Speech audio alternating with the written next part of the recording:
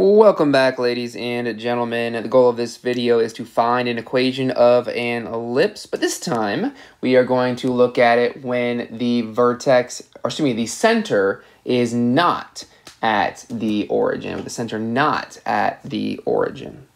So let's take a look, and it says find a standard form of an equation, and it says the major axis has endpoints. So major axis has endpoints at -2, -1, and 8, -1. What that tells me is that this is a vertex point and this is a vertex point as well. So if I'm making a quick sketch of this, I'm going to be down here at -1, here at 8, and here at -2. So there's going to be a vertex point and there's going to be a vertex point there. So that's the end of it.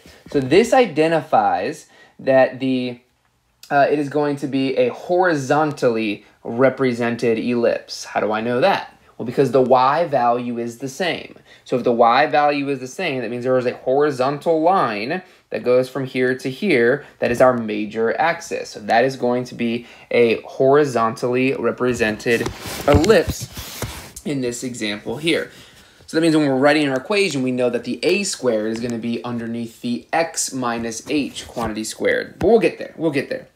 And then it says whose minor axis has a length of 8. Well, let's think about first and foremost what the distance from -2 to 8 is. The distance from -2 to 8 is a total of 10.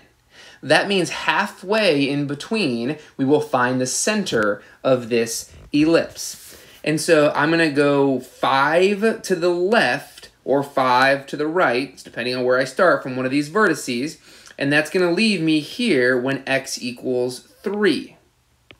So here is going to be our center at 3, -1. So the center is at 3, -1. And then I have a total minor axis length of 8. So that means I'm 4 above the center and 4 below the center. So 1, 2, 3, 4. So I'm going to be down here.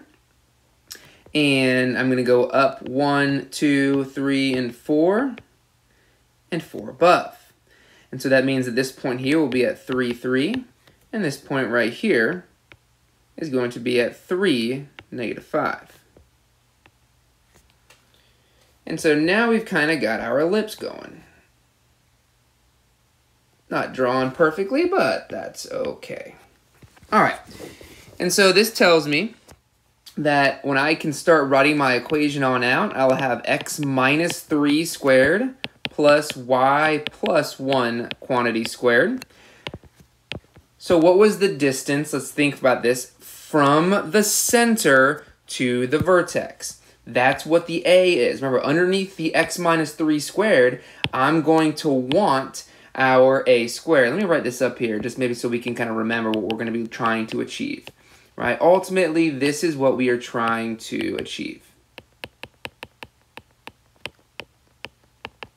All right. So let's find out what that distance from a is. So the distance of a is the distance from the center to the endpoint on the major axis. So that has a distance of 5. So I'm going to have 5 squared down here. The distance from our b, when it's a horizontally represented parabola, is going to be from the center to the endpoint on the minor axis. So that's a distance of 4. So I'm going to have 4 squared down here, and all of that will be set equal to 1. And so then we end up seeing that we have x minus 3 squared plus y plus 1 squared over 16 over 25 equals a positive